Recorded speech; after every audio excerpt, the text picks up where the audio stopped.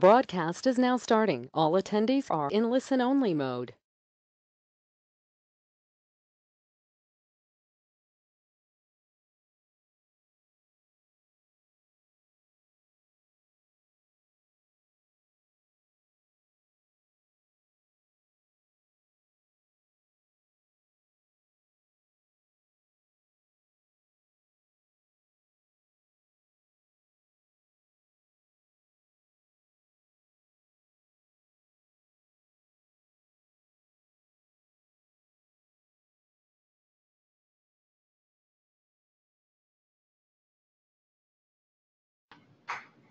Hi everyone, we're going to get started in just a minute. We're going to give people another minute or so to join, and then we'll get started shortly.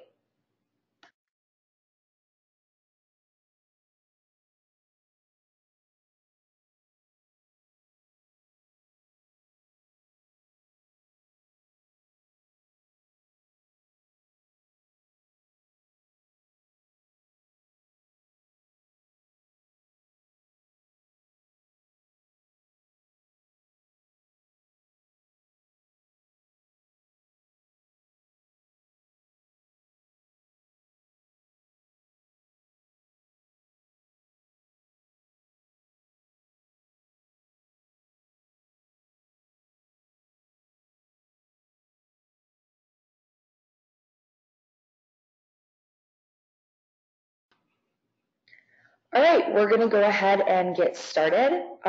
Thank you everyone for joining us today for our webinar on scaling inclusive access. This is, sorry, our presentation went away really quick. This is getting inclusive access started on campus, hosted by Red Shelf. I'm Corey Brown, I'm the Director of Marketing, and I will be the moderator for this webinar. And if you have any questions throughout the webinar, there is a module in your dashboard. Feel free to submit questions, and at the end of the webinar, I will be asking our presenters the questions that we receive. If we don't get to any of the questions in the webinar, don't worry, we'll be following up afterwards with a recording and with answers to any questions that we don't get to. And with that, I'm going to introduce Shannon Godfrey and Sarah Ellenberger, and they are going to kick it off. Perfect. Great. Thank you so much, Corey. And hello, everyone. Thank you for joining us today. Really, for this webinar and kind of our presentation, our goal is to provide you all some insights on getting inclusive access started on your campus. We'll also kind of identify some of the roles that are typically involved in getting it going, as well as throughout the process, and just some of the responsibilities or questions that should be considered for that role. And then really at the end, being able to tie it all together to help better understand how a partnership with a partner such as Red Shelf, would eliminate some of the challenges in deploying a really consistent and scalable program across all of your courses for your students, regardless of the content that's actually being selected with the professors.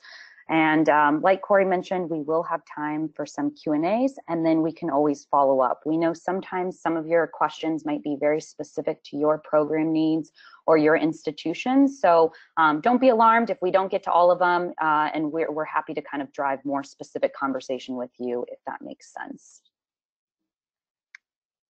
So with that, I will go ahead and kind of kick things off. I'm one of your presenters today, Shannon Godfrey. I've been working with Red Shelf for a little over 5 years now. And since about 2016, I would say, I've been working very closely with many of our campus partners to implement and deploy their inclusive access. So happy to be here today, and thanks for joining again. Hi, everybody. I am Sarah Ellenberger, and I am Red Shelf's Executive Account Manager. I've been here since April, and I've been working with all of our regions on inclusive access communication and organization. Before that, I was actually in the textbook business for a long time as the textbook director at Indiana University of Pennsylvania. And then I was at Cornell Store as their academic materials manager. While I was at Cornell, my job was actually to scale and grow their inclusive access program. Perfect. So let's just kick things off. For those of you on the line, we kind of, some of you might be very familiar with Red Shelf, currently working with Red Shelf, and others might not be as familiar. So just wanted to give you a little bit of background of who we are before we really dive into the meat of the presentation.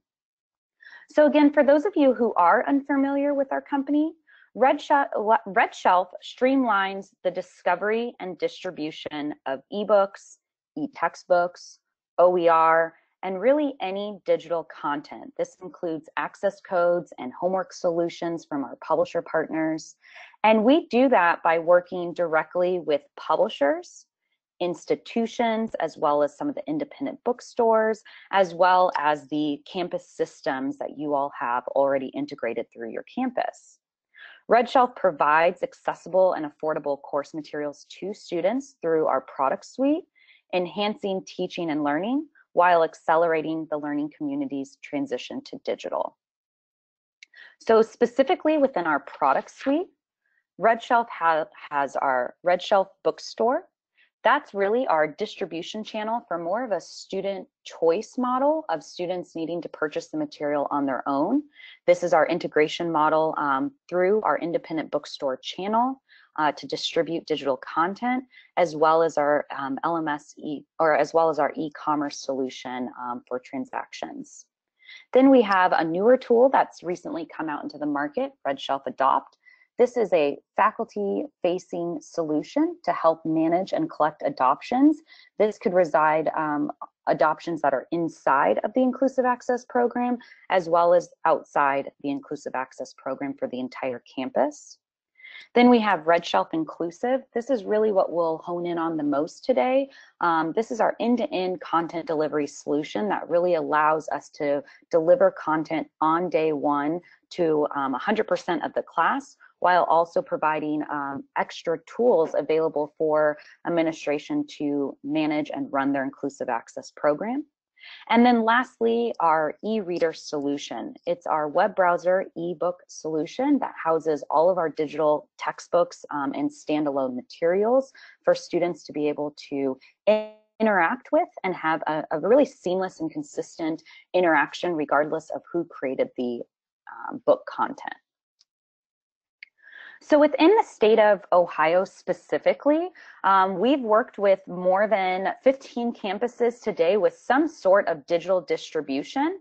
But these schools located here are 5 of the campuses that we're really helping to establish an Inclusive Access program today, or have been working with them on growing and expanding their programs. So for any of you in the audience, if I know oftentimes looking for references is something that you need from other campuses, while we have 175 plus campuses throughout the nation utilizing our program, these are some that are within your guys' state, but we're always happy to kind of link people together to get other feedback and tips and tricks to help establishing your own program, or even working through some challenges that you might not understand how to answer. We might have other school partners that could be a very valuable asset for that. Okay, so now let's really get into it. How to get started with Inclusive Access. Again, we know some of you on the line might already have this on here, so it could be a little bit of a repeat, but we're hoping to enlighten some of the aspects that need to be considered for the program. So one of the first steps in starting an Inclusive Access program is going to be to determine who your coordinator is going to be. This person will be your main point of contact for everything around Inclusive Access. So they will oversee the adoption process, including all communication with sales reps from the publishers and instructors. They'll set up and vet pricing with the publishers, making sure that the pricing is competitive for vendors who don't have statewide pricing. They'll coordinate communication between the bookstore, IT, LMS administrators, and faculty. And they'll field questions from customers and instructors. This role is usually taken on by the course materials manager or the store director, but at some campuses, it could be someone else on campus, such as someone in academic affairs or library services. Perfect. So after establishing that kind of point person, some of the aspects around campus is going to be really determining the billing method for your campus. And this might already be determined based on campus policies, based on maybe how you're currently attaching fees to courses, such as a lab manual fee. Some of those might already be in the works where the inclusive access follows that same methodology. But ideally, there's two main methods that we see within inclusive access. The course fee model, where students are billed at the time of registration. This ideally would need advance notice of which courses are going to be into the inclusive access program, but it does allow students to easily identify which of their courses or sections are within the program and to anticipate that charge at the time that their entire bill comes to them. It also provides some deadlines for your publishers and faculty on being able to select their courses for the program in advance and to make sure everything is prepared. The one thing to consider if this is the model that you're selecting is really establishing a workflow on being able to process the refunds for those students who have opted out of the program. Red Shelf, does have these capabilities of supporting it, the opt-outs as well as drops through our dashboard and our exports on these statuses, but having that be part of the process is something to consider with this model. The second model would be more of an add drop date model. This is where students ideally are going to get 2 weeks or whatever the campus policy is around the add drop period. Students are getting a free trial in order to explore the digital option prior to being charged. So this is a really great marketing opportunity for the students to really understand that it's an affordable option, as well as giving them that access to kind of interact and see if this is a right fit for them. And depending on the timing of financial aid disbursements for your campus, this could be a great option. If you do set up this sort of model, we do suggest establishing some sort of deadlines for faculty to submit the request specifically for inclusive, but know that there is a little more flexibility on publishers and professors being able to get into the program. And so if your campus has a lot of adjunct professors or delays on assigning professors to a specific course, this model might allow more courses to become into the program for that given term versus having to hold off for an additional term to be involved in. The one thing to know on this is really establishing the proper communication plan for students, knowing that they would expect their charge after the add drop date or the established date for billing, and then also having that workflow with the billing team to make sure that the billing can hit immediately after the census date or add drop date that's established.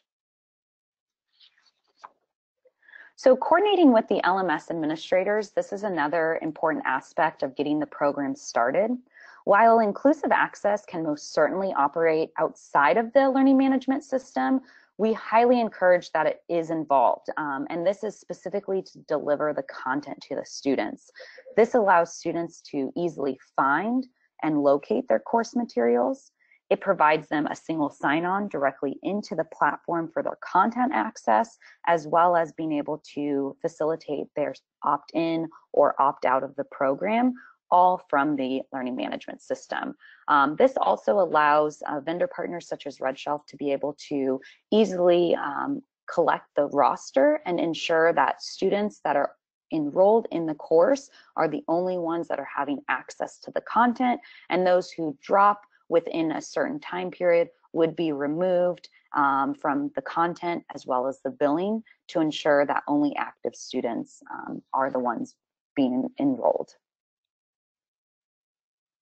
Great. One other thing that really helps in growing and scaling an inclusive access program is branding it. So these are some examples of schools who have actually branded their inclusive access programs with the name and the logo. So here we have Cornell, University of Alabama, UC Davis, and San Diego State University. Branding really allows the store and the school to communicate effectively about their specific inclusive access program. It allows them to gain brand recognition among instructors, students, and their administration. and it allows them to market their program in many forms. Perfect. And I have to apologize for some of the technical difficulties of the PowerPoint shutting off. I'll continue to try and keep loading it, but I do want to apologize if it is cutting in and out of your screen. Okay, so to continue on, let's now get into the actual roles of and some of the challenges that might be faced within these roles for inclusive access. So first, as we mentioned before, the Inclusive Access Coordinator is going to be the point of contact for everything around inclusive access. They will be responsible for working with the publishers to identify and target inclusive adoptions and to negotiate competitive pricing. They're going to maintain the master list of inclusive access adoptions, and they're going to ensure that accurate information is passed along to all the other parties, including displaying accurate information to the students. And then they will be the main contact for any questions or problems that arise among the students or the instructors. Perfect. And so we did kind of cover on the different billing methodologies that a campus could deploy, but really within the bursar or the registrar team, this is a really important role on identifying the proper payment workflows and ways that, being able to integrate through campus systems, as well as any campus policies around billing and enrollments that need to be taken in consideration. Some of the questions that we often, ask when we're sitting in a round table with all these kind of roles coming together at the very beginning and determining how to get this sort of model rolled out on campus. Some of those questions that we ask specific to this team is really who is determining that pricing structure for the student charges? And if it is that course fee model, how are refunds going to be processed? Is it automatic for those that drop within a certain time period? But what about those that opted out? And what does that workflow look like? What are some of the informations that the bursar team and register team might need for processing the billing correctly? Obviously, the price of the content is really important, but understanding all of the items that they might need, as well as any sort of deadlines in order to post or have the courses be considered for inclusive access might be under controls with this team as well based on the billing. We would also want to understand, from our perspective, is there opportunity to integrate within your student information systems to be able to help post charges to the accounts, or really to provide some sort of format that can be uploaded to an FTP site, that would include charges or refunds that would fit the format of what your teams needed to help automate that delivery of posting charges or refunds. So the LMS team or IT team, again, another important aspect of getting started with inclusive access. This team already works very closely with faculty on helping them get their courses set up. So many things already reside within the learning management system, so having inclusive access, a part of that makes perfect sense as well. And I think that there's a critical role here on really establishing a proper workflow to making it as simple as possible on the faculty as well as this team here.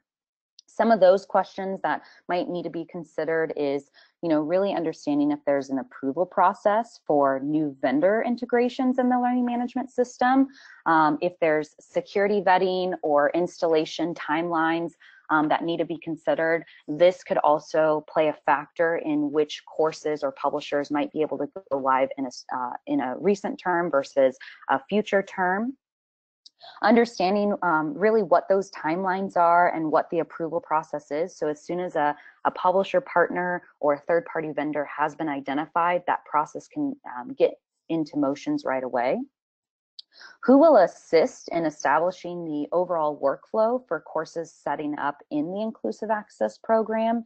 And are the professors going to be responsible for setting up their content or the LTI, which allows the single sign-on? if the professors are responsible for setting up the content within their course each term, then how do we make sure that we have the proper instructions for them and the proper, kind of workflows so they can get everything set up in a timely manner? We also want to understand if the IT team has any sort of help desk. For Red Shelf, we have a strong training and customer experience team. So really making sure that we can help train help desk personnel, have other knowledge-based information that we can include in the pre-existing infrastructures that you have within your help desk, and also having a handoff workflow so that we can really assist any students or faculty when it comes to their inclusive access course. And then lastly is the faculty training groups or anyone to help coach faculty on new programs. Is that within the IT and LMS team? And if so, establishing that sort of workflow, like Sarah mentioned, also putting the branding of this program within this area as well really helps to help promote and market this program through a different avenue as well. Another one of the very important roles on campus, obviously, for an inclusive access program is going to be your instructors. So the instructors on your campus are going to need to know how the program works and exactly what they need to do to be a part of it. The inclusive access coordinator will need to maintain communication with all of the instructors participating in the program. They're going to need to let the instructors know how to submit inclusive access adoptions and where they can learn more about the program. The coordinator will need to be sure to communicate accurate pricing information to the instructors. And they'll need to explain to the instructors how to communicate the value of the program to their students, including syllabus language and maybe wording or instructions to use within the learning management system. Effective communication with the instructors on your campus will help to ensure consistency in your program and help reduce questions and issues. So lastly, the students, the ones that are, participating in this program. I think most of the roles that we've discussed and those challenges is definitely around getting a program started, and then items that need to be considered term over term to really have a great workflow of being able to deploy the courses live. But then for our students, how are they going to know about the program? So having places like an FAQ page or a website that they can learn more about the program, the syllabus language, the LMS instructions, like Sarah had mentioned that the instructors could provide to these students, all of that really plays a critical role for them to understand this. Especially getting started, if a student is only enrolled in one inclusive access course at the very beginning, it's a change in workflow on how they're receiving their course materials. So making sure that they very much understand how the process works, the affordability aspect of the negotiated price that the campus was able to achieve, as well as being able to inform them around important deadlines such as the opting in and out deadline for the program.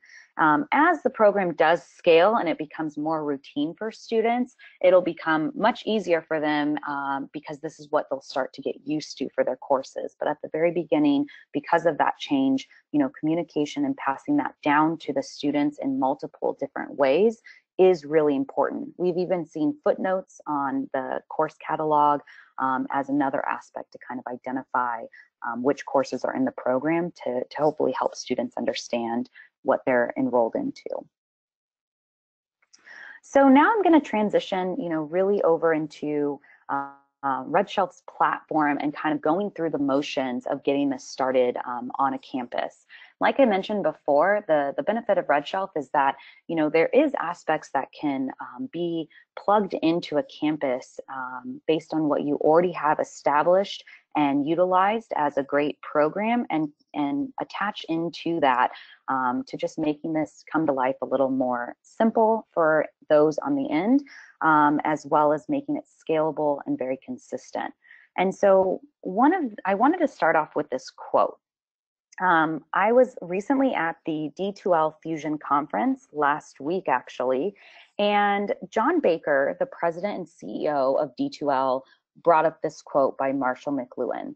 And I just thought, as he was speaking about D2L's kind of methodology and what they're doing for their technology, all I could think about was this presentation and how this quote very much sums up, I think, getting inclusive access started on a campus.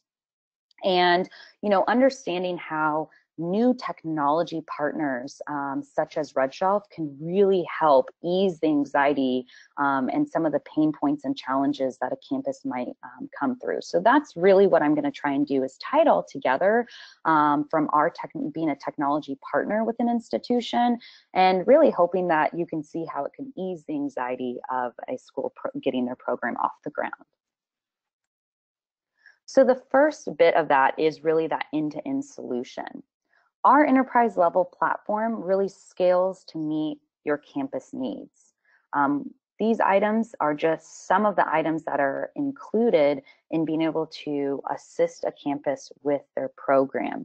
So not only does it create really consistency for our students, that's one important aspect that we want to make sure, no matter the course or the content that's selected, the platform that the students are using to opt in and out, to access their content, it's very consistent for them. But then we also want to ensure that there is really one platform that can help manage this for an entire campus. Like I mentioned, it is customizable to kind of leverage our technology through pre-existing campus systems to have an even better integration and automation of the program. So one thing that I really wanted to touch on first was accessibility. I think when new technology vendors are coming onto any campus, we know that accessibility is one of the main needs and one of the vetting process of getting started. Inclusive access is really no different for this. And so as a partner of the campus, we want to ensure that those accessibility needs are met.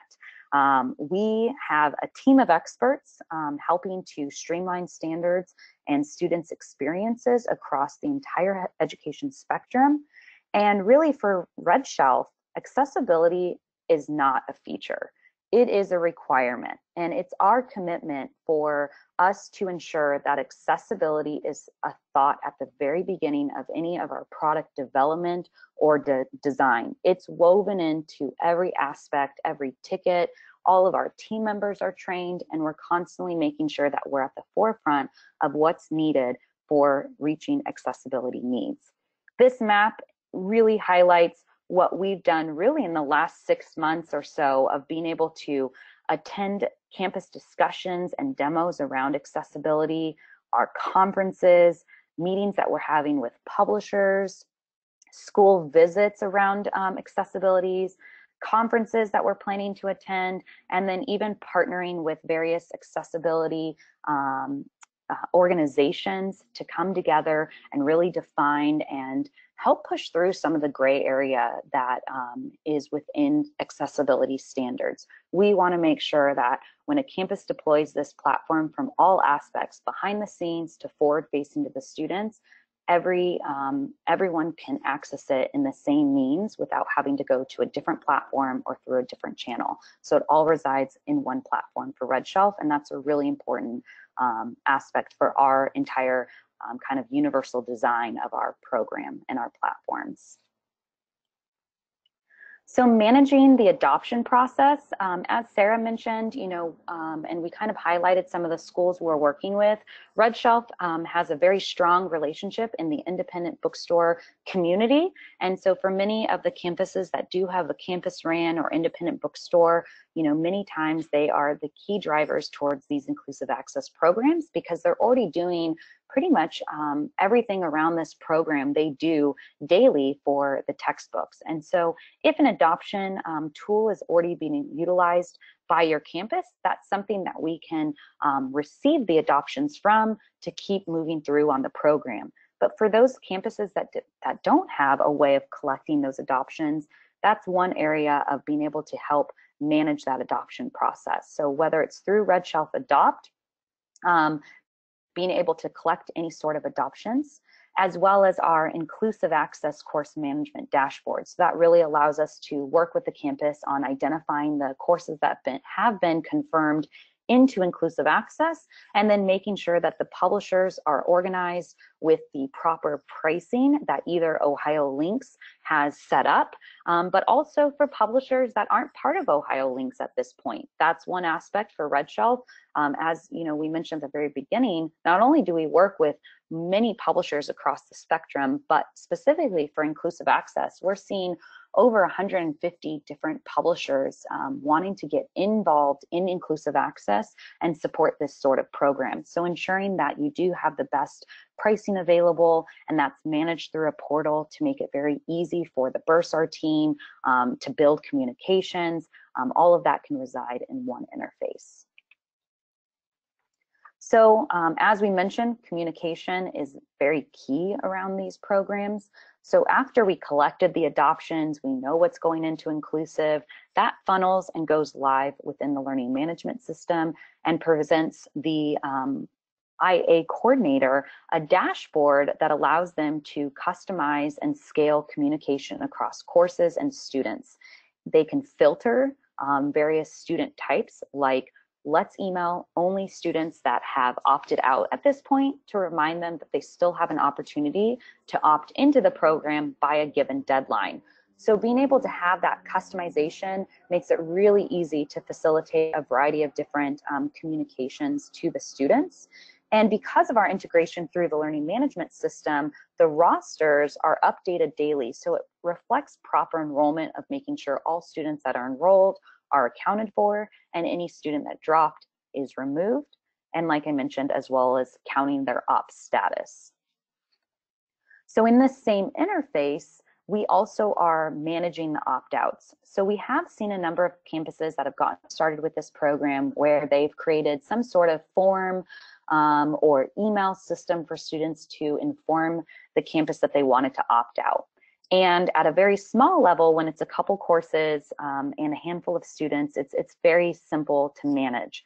But over time, as this starts to scale, making sure that it is continued to be managed properly is something that we saw a need for this industry. And so creating a way to not only capture the opt-outs in an automated fashion for the students, but then displaying that for the administrators became really important. So we are not only able to provide you in real time if students are opted in or out of any given course, but we also can aggregate that percentage so you can easily look and say, do we have any at-risk courses that have a high opt-out rate? And why is it such a high opt-out rate? Is it something like lack of communication to the students, or was it just the wrong course for the program? So not only can we aggregate that for you to try and identify before it's too late, but we also can drill down to the exact reasons of why students are opting out to help understand if it is something that we can troubleshoot at the very beginning of the add drop period to maybe clear up some of that confusion. Or maybe, like I said, it's just a course that does not make sense for inclusive and may be removed for the following term. So for us, wanted to show some of the national opt-out rates, and you can see getting started really for the bulk of our campuses in 2016, I think that's when we started seeing a drive towards inclusive access. We had about an 8.9% opt-out rate. But since then, you can see here that it's only being driven down. And I think this has to go with actually scaling more courses on a given campus because it becomes more routine and it's more of an awareness of students of what they're doing as well as faculty.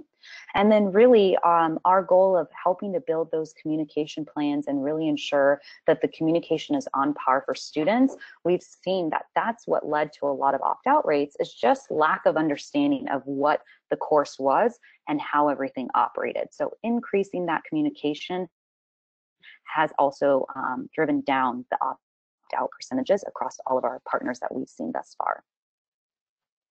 So leveraging an innovative e-reader. We know that a lot of courses typically get started with inclusive access for the homework solutions or adaptive learning coursewares products that publishers have. But not all of those cover every single course or discipline. Many faculty are still utilizing standalone textbooks only. And for many of those textbooks, they do have a higher price for students to purchase.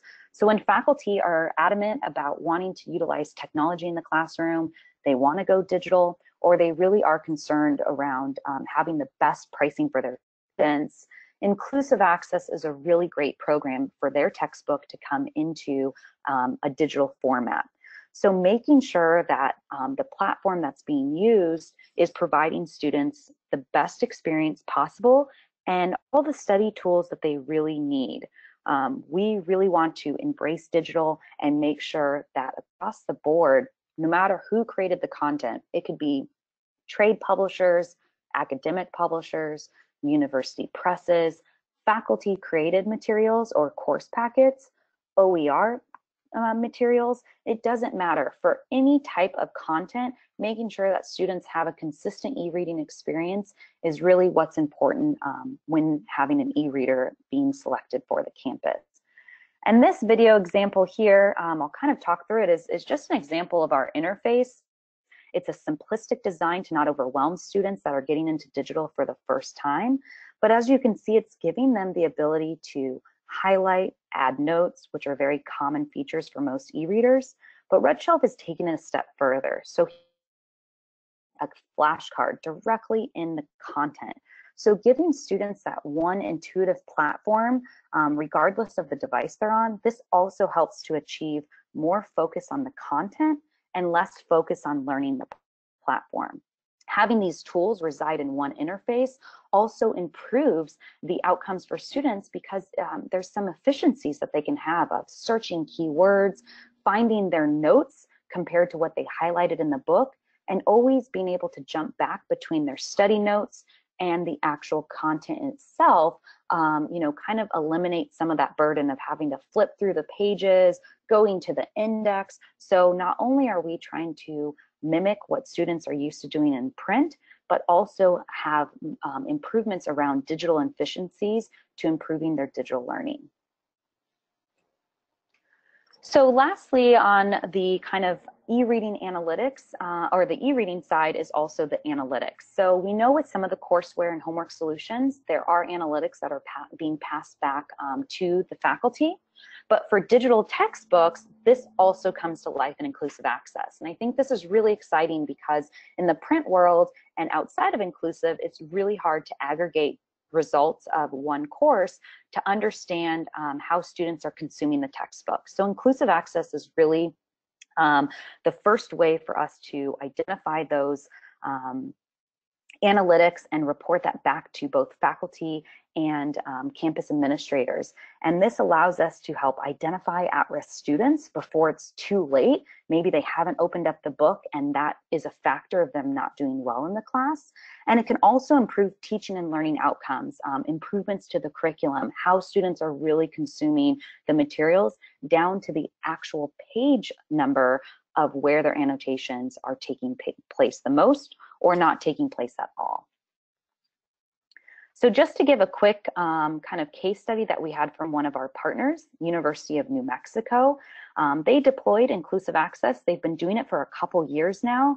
And this was just something that their faculty that participated pulled together some results, which is why you'll see the range. This was disciplines in mathematics, business, English, sciences, so a variety of different disciplines where faculty compared grades and their drops and withdrawals from their course before it was an inclusive compared to when it was an Inclusive Access. And you can see passing grades were increasing, the A's were increasing, the withdrawals after the add drop deadline actually decreased significantly by delivering that content. That's a huge factor because we know very frequently students will forego purchasing their books, hoping that they'll be okay in class. And by the add drop, if they're not doing well, they withdraw. So having that first day delivery has been a very great impact on student success for these courses.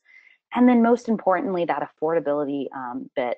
Our partners with the bookstore have seen a savings of around 1.1 million, and that was just from one semester of their Inclusive Access. So this has a massive impact financially and for student success for a campus.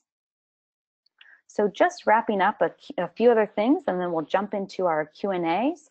One other aspect that we pride ourselves on as a partner with our campuses, but we think is very important for any campus to really evaluate, is the support and training. So you have everything figured out, all the workflows, but what if students were actually needing help and they were having issues opting in and out, or they didn't know how to redeem their access code?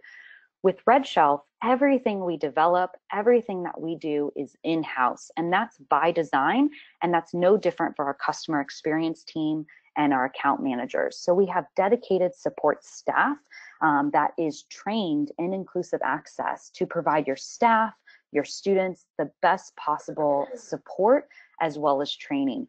You can see by some of these silly fun facts that they're real people, and that's really what we want to make sure, that when a student they're freaking out, they really need something, that they have a human that they can interact with immediately, and someone that's relatable for them to help ease their anxiety and continue letting them focus on their class and not so much on how do I highlight or whatever the circumstance might be. So we very much hold their hands through the process, as well as provide various tools, video tutorials, trainings that helps the campus really get onboarded.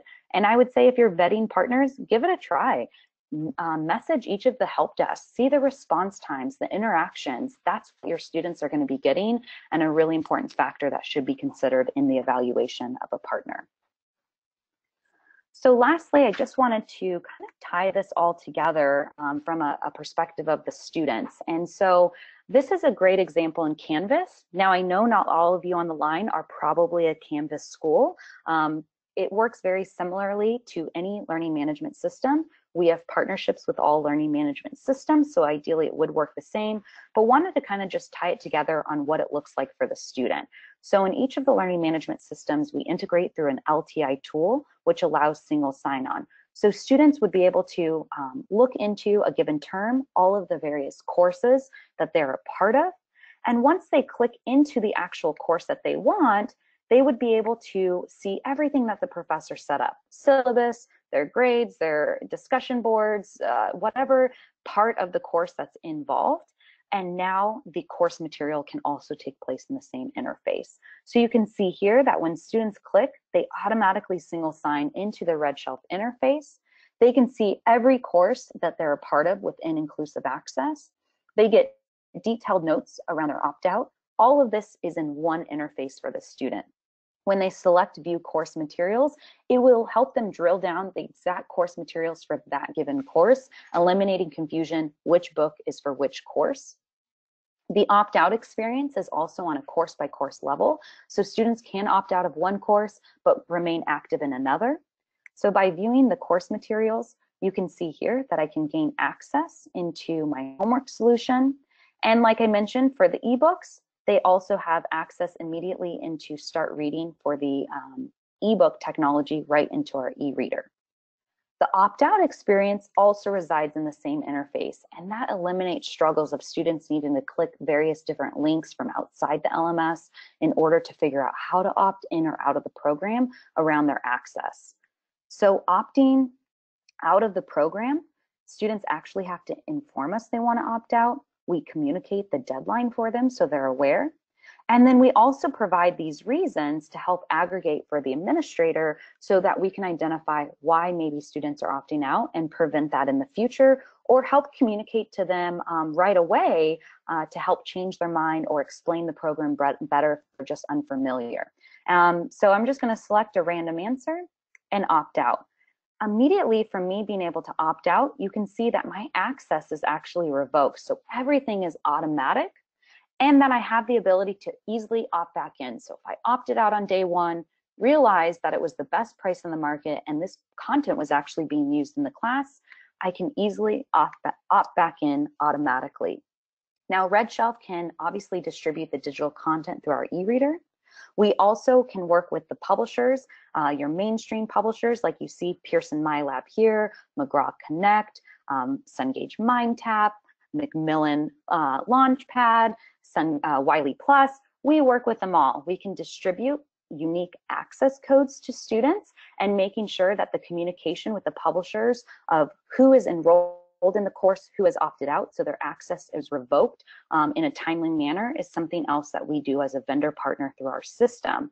This example here is Pearson and Red Shelf have come together to create an integration. They're one of our first integrations to do this, where immediately we're acting as kind of a middleware of students being able to single sign on directly into their MyLab from one interface. So if the students were to opt out of the program, that immediately gets communicated to Pearson for that student's access, making sure that billing and census data is automatically aligned for the campus.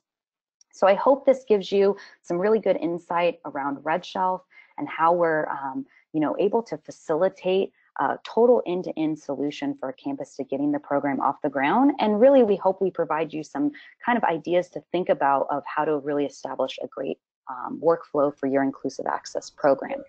So with that, I think we'll go ahead and answer any questions that might have come up. Yeah. Sorry about that. Yeah, so we have 2 questions that we can address before we end the webinar. The first question we received was around the presentation itself, asking if we can send out a copy of the webinar afterwards as well as a recording. The answer to that is yes. We will be following up with a physical copy of the webinar along with the recording. So be on the lookout for a follow-up email with those 2 attachments. And then the second question we received that I want to address, Shannon, I think is for you. If a campus wants to pilot an inclusive access program, how long would it take to get started?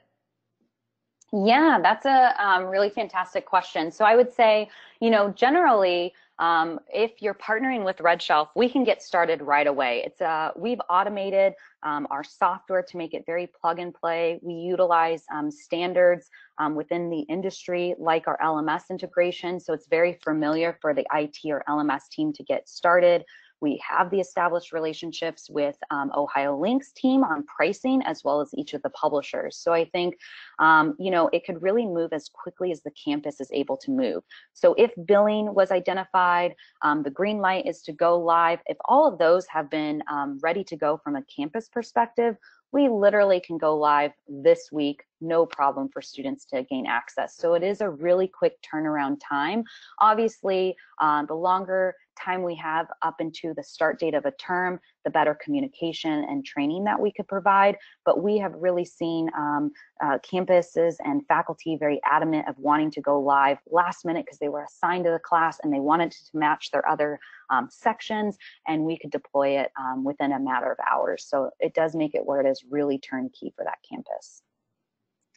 Awesome, thanks, Shannon. And then another question we received, could we talk a little bit more about how we work with bookstores that are not independent, like Barnes & Noble or Follett or things like that?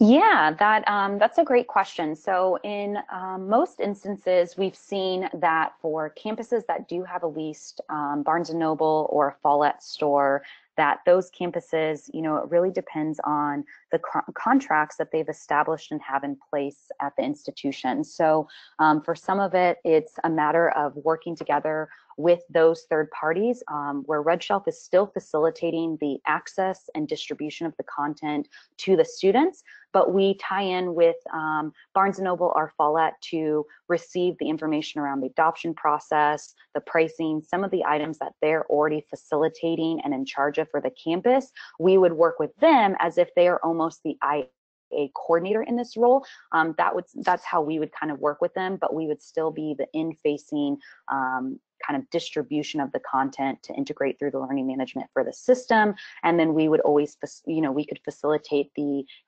opt-in and out statuses to the bookstores or to a main person on campus, kind of depending on how their workflows are. So really, it's possible, and it's just a matter of, their role in this program and making sure that if their role is the IA coordinator, that we're just communicating with them throughout the process versus a different IA coordinator that might be a personnel from the actual campus. Great, thanks, Shannon. We have another question that is about the length of time for which ebooks are actually accessible to the students. Could you explain a little bit to everybody the difference between a lifetime subscription, a purchase, and an ebook rental that's only available for a period of time, and what those options mean to students? Yeah, most certainly. That's a really great question. And I would say that, so the great news is that the duration that is selected for any given course can be customized per each course. So within inclusive access, we know that affordability is most certainly the gateway to the program. And in a lot of instances, for most courses that we see, especially in general ed, the book is really only used for that particular course. And if majority of the program operates that way, or the course is only, the book is only really significant for the student for that given period, then we usually suggest a limited duration, maybe 180 days that would fulfill an entire semester. From a publisher's point of view, the less time in the book from a shorter duration, the greater the savings or discount that might be achieved. And so really what we do is coordinate of really understanding how the faculty is using the book. So if it is a book, like I mentioned, that only is going to be used for one term, we would encourage a 180-day option. However, if this is a book that is maybe used in several different courses, it's a continuation course that uses it back-to-back terms, or it's a book that is used, we often see like in nursing and medical programs where those are needed throughout their entire 4 years, plus as a reserve as the student is completing their board exam. So in those instances, having a lifetime, maybe a 5-year duration might be more relevant. So for a campus, it's up to you to either establish kind of a consistent duration that's being used unless otherwise asked, or it can really be course by course, publisher by publisher on how that course is being utilized. And our system could kind of accommodate either or. So if it is a limited duration, after that access length, the students' materials would be removed off of their shelf. If it's a longer term access length or lifetime, then it remains on their shelf and students can always access their content outside of the LMS. So if it is lifetime and they're no longer a student, but they're using it as a reference in their career field, they can always just log in direct and still access their notes and the content from their shelf. Great, thanks, Shannon. I think that about wraps it up. If anyone has any additional questions, you can see Shannon and Sarah's contact information here. Feel free to reach out. Otherwise, like I said, we will be following up with a recording and a copy of this webinar. Thank you so much to everyone for joining us.